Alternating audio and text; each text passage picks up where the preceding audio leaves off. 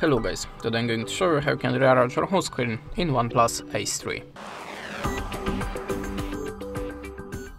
So if you want to open the home screen settings, just hold the finger on the display. I think we can skip the wallpapers, so let's jump to the icons. Now you can choose one of ready templates.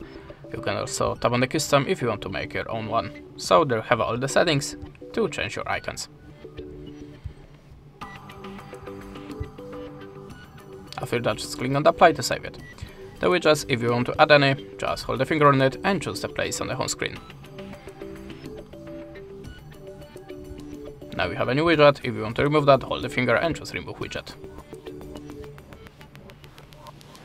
Now the layout, if you want to change the amount of the application in the rows and in the columns. The next one is transition. This is the effect when you're swiping the pages on your screen. So tap on anyone to play the preview and click on apply on that one that you want to save.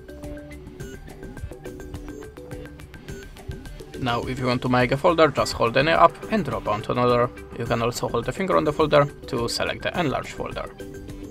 You can change the name of it here. If you want to remove the folder, just choose remove folder. And that's it. Thanks for watching and goodbye.